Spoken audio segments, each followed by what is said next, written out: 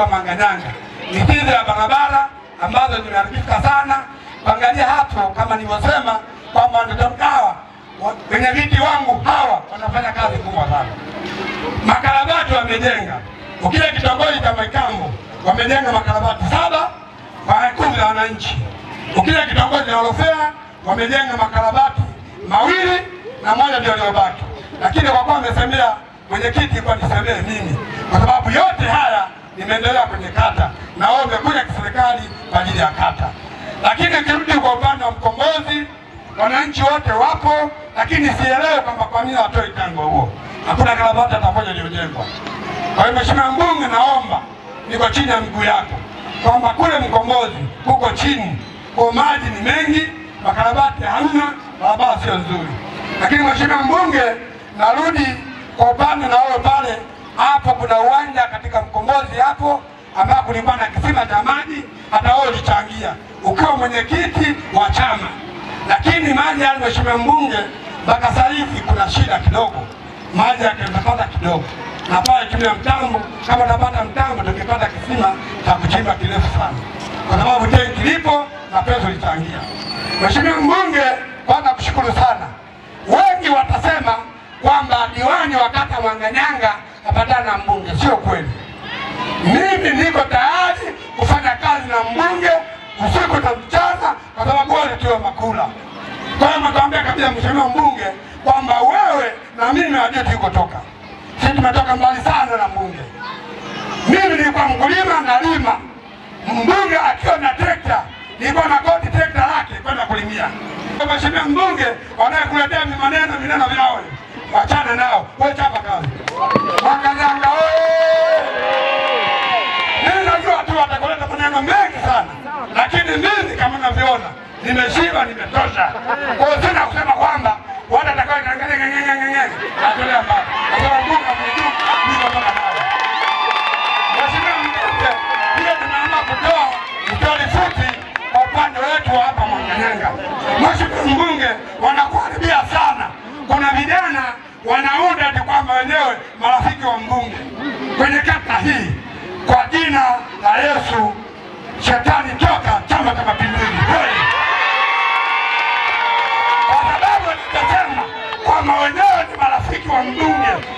Mbunge ni marafiki wa watu wote. Na hawezi wakawa wanasema kwamba sisi ni marafiki wa mbunge. Ambao sisi marafiki wa mbunge ni nani? Kama ni watoa story, hawajui tukatoka na mimi.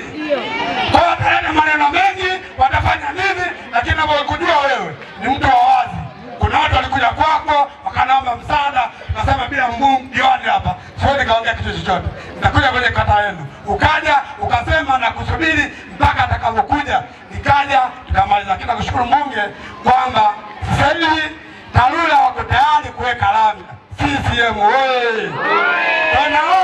Naomba na chama na kiomba hivi vikao vyao vya kusema wazika wa mbunge wanamwalilia mbunge wangu isiwepo kabisa. Sisi wote ni marafiki wa mbunge. Nakumbuka Makembe wakati amekuja pale aliongea kwamba mbunge wa wilaya Kyela ni Mlagira. Jamani, tuchukue majembe tukalime. Chaka mwana kuleta kwa mbeti marafiki mbunge ambazo rafiki mbunge ni nani? Wote chama chote ni marafiki wako. Naona kata Manganyanga walikupa kura za kutosha. Na anajua mwaka 2025 huko vizuri. Usiogope Manganyanga, njoo. Naomba nipitie haya tuliyoyazungumza. Karabati la Orofea.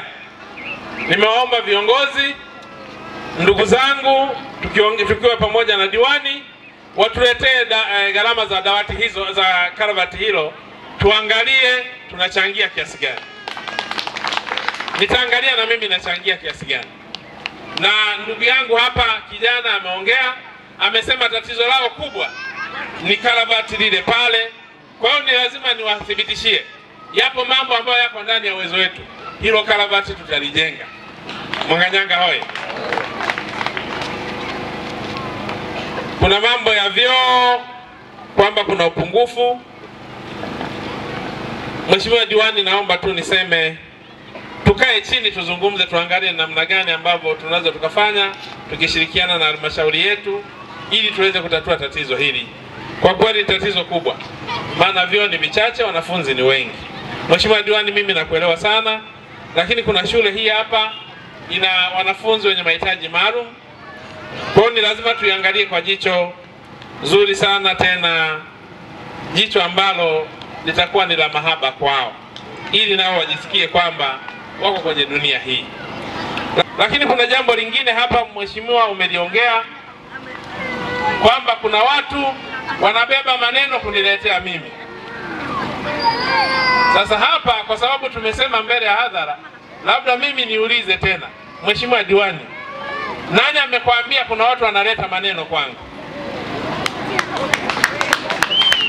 Mimi ni mtu mzima na wewe unajua, wewe ni saizi yangu, kwa sababu mimi na wewe ni ndugu.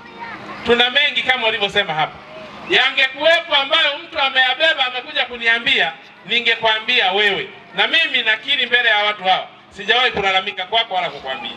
Na siwezi kusema kwa sababu hakuna mtu ambaye ana uwezo wa kuniingia mimi kirahisi na kuniambia maneno. Hilo nalisema ukweli. Mpaka umekuja umeleta umbea, itakuwa umejipima sana. Lazima ujipime. Kwa Mheshimiwa Diwani, ninakuomba, inawezekana sasa labda sisi ndio tunasikia maneno ya watu, na watu wanaweza kupitia hapo hapo kutuchonganisha mimi na wewe. Kwa mfano hapa si maneno mengi yanaongelewa, wanasema ana unataka udiwani, mwenyekiti anataka udiwani, katibu anataka udiwani, ndio maneno yanaongelewa. Sasa haya yote tukianza kuyaongea hatutafika. Na wao wanakuambia watu, na mimi wanakuja wananiambia kwamba pale Mwanganyanga hapatoshi. Lakini nikakaa na kakangu nikaoneleza, kaka, na wewe unataka udiwani? Bahati mbaya kaka katibu alikuwa mbali, na dada hapa hatujaongea. Mwenyekiti akaniambia, wewe kwa kazi zote anazofanya Alex hizi mnazoshirikiana, mimi nagombea ili weje? Siwezi kugombea, lakini maneno yapo. Lakini wanasema pia lisemwalo kama halipo. Kwa sisi tukichukua tahadhari, ninakuomba diwani, tusisikie maneno. Sisi huu ni wakati wetu wa kufanya kazi. Yaani wao wakisema maneno achana nao. Sisi maneno yetu ni makarabati, ni barabara. Yaani wananchi wote hao, yaani maneno yetu wala hawayataki. Wanachotaka wanataka wapite kwenye barabara, wanataka waende hospitalini wakatibiwe, wanataka umeme wake. Ndio matatizo ya wananchi. Maneno yetu yaani wao wanatuona sisi ni pungwani. Kuna mtu hapa anataka akasagiwe ndona nyumbani kwake? Nani ambaye hali kwake hapa? Kwa mimi ninawaomba ndugu zangu wana Mwanganyanga, hebu tuongee kwa umoja. Sisi maneno yetu msiyasikilize.